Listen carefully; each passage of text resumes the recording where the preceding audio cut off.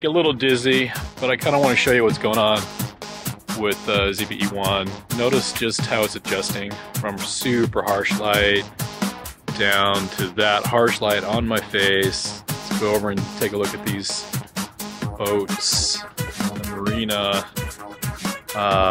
Wow. Really takes a lot of the work out of trying to make an awesome photograph, that's for sure. I don't know if you saw that right there, but it adjusted the aperture. And I'm holding it at arm's length with the 24, walking around this little marina.